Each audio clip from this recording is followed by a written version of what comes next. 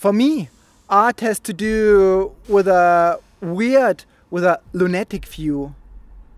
My work? It is about discovering patterns, discovering coherences that usually remain hidden. I'm interested in, well, let's call it cultural wormholes. The connection of ideas that seems to be so far apart from one another that people normally think there is no link at all. However, art, science and all the other socio-cultural fields, they definitely affect each other.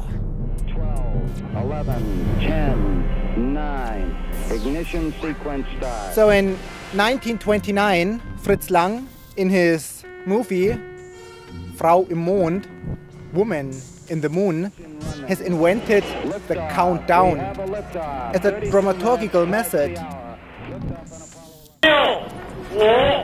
6, 5, 4, 3, 2, 1. And as a technical routine, every space agency still uses the countdown today.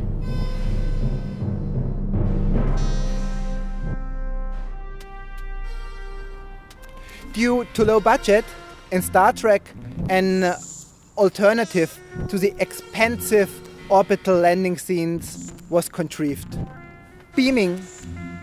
And now scientists seriously think about the theoretical principles of this method.